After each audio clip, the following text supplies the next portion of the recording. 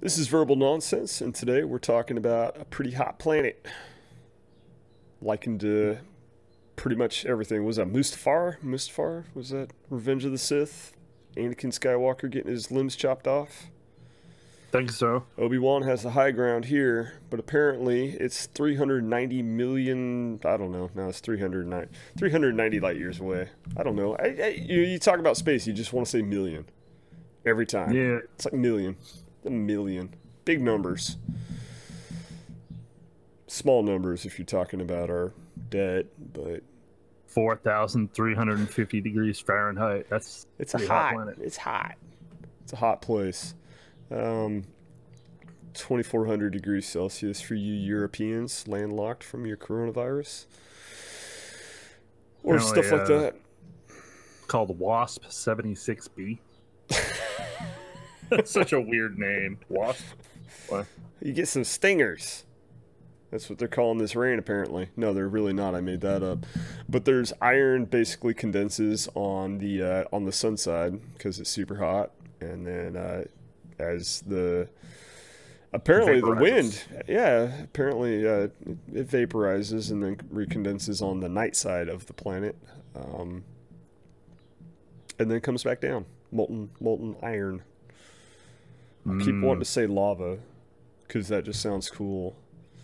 But through my brief research of magma that I did some years ago, I barely remember much of it. But there's quite a few different types of magma, and very few of them actually contain iron. The majority of it is just molten rock and granite and things of that nature. So can't really say lava unless all the rare lava is on this planet. I don't know. It's rare. And then here. you have the strong winds. Oh yeah, on that planet. 11,000 miles an hour. Yeah. Yeah. That's That's 18,000 kilometers. and they say it constantly sweeps the planet. Constant. Yeah. What were you saying? The rotation like matches its rotation around their star. Yeah, its rotation matches its orbit speed, so it's the sunny side is always facing. Yeah, like the star. Like it doesn't like ours. The sun where constantly the sunlight's moving.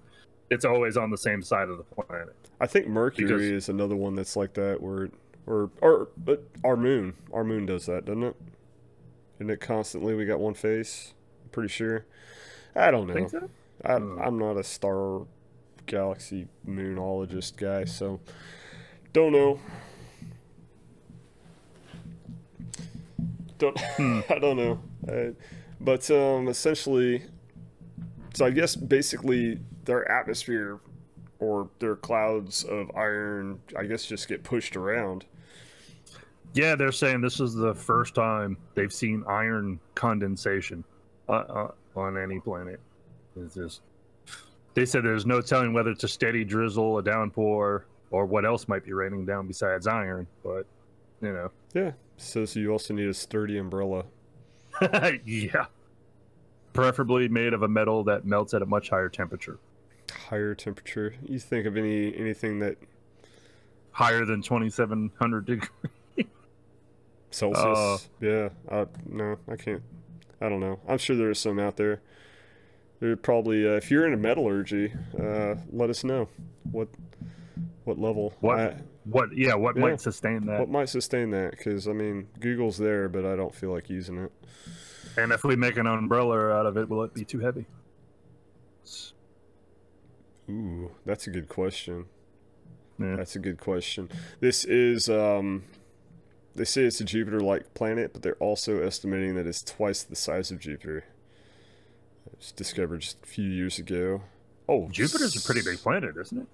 Yeah, star largest. Okay. It's a big one. I can't remember. You could probably fit like somewhere between 1 and 5 million Earths in it. I don't know. I don't know. It's huge. It's huge. Wow, it takes less than 2 days for it to orbit its star. This thing is humming. It's cruising along. That thing is humming.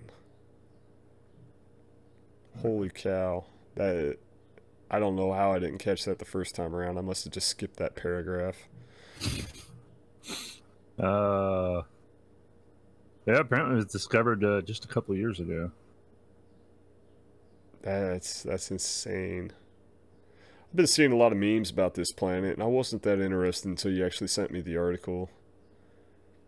Of course, there's the Doom Eternal memes. Basically, we might have found hell. I don't know.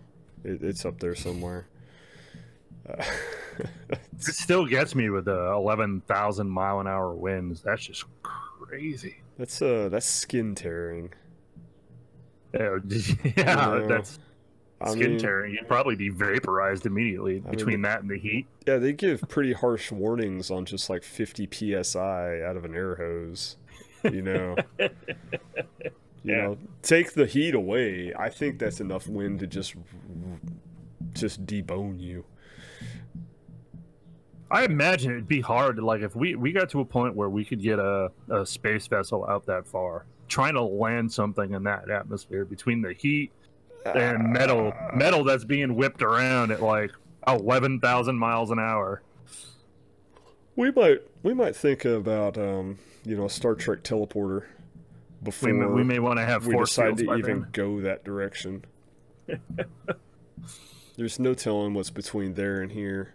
Apparently, not much if they manage to find this with a telescope. And decide whether or not that planet would even be worth going to. Is there anything worthwhile on this planet? I'm gonna say no. I'm gonna say really no. I don't think our spaceships will be made out of iron. So, nah. Nah. Maybe it's the forge that I don't know what they use. Avengers get new axe thing for Thor. I don't know. That movie was so stupid.